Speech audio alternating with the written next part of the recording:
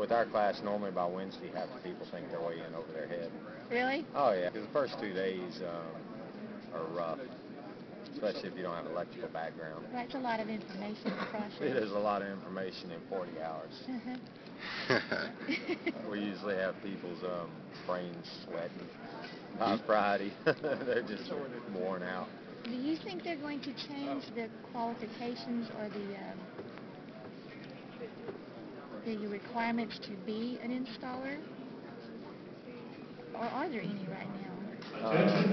Yeah, encore, you have to be PV certified to get the rebates. But once you take the 40-hour class and can sit for the test, they give you a certain amount of time to get that.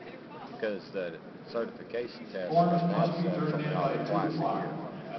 So depending on when you get in, is when you can actually take your test. Well, I had a guy call me the other day. In Louisiana, you have to pass the entry-level exam that we give on Fridays before you can get rebates now. So before long, it's all going to be, you'll have to be NAVSEC certified. What, do you have to have a certification to do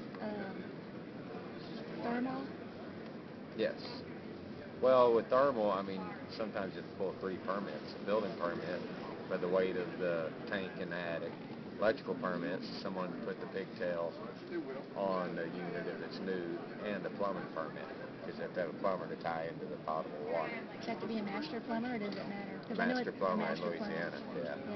Well, I know it's a master electrician to connect to the grid, but I didn't know about the thermal. Yeah, it's the same thing. Okay, because those are the questions I'm getting asked. Oh, yeah. Yeah, it's like, I'm like, I don't know. Yeah, and it's getting tougher and tougher, which it should. We don't want to happen to what did in the 70s with solar thermal. Everyone started putting in terrible systems, and so that everyone quit wanting them. Exactly. A friend of mine's making a killing fixing all those right now. I can imagine that. He's making a living at it, just going and repairing all the systems put in the 70s and 80s. That's what we don't want to happen with the PV industry. It only take a few house fires to put us down. Quickly, yeah. So how was the Austin show for y'all?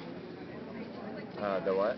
How was this show here for y'all? Oh, it was great. We've been, I was actually just coming to play. I wasn't going to be working here. But it's been good. We've had steady flow of people, a lot of interest, and maybe even getting a new product for us to distribute through some of the other people. So it's nice. Good. Good deal. So I know the show's winding down. Has there been a lot of traffic over these few days?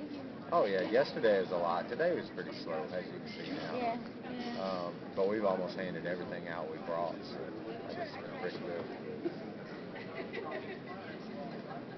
Well, I need to figure out how to bring you more people, which I've been doing, I think.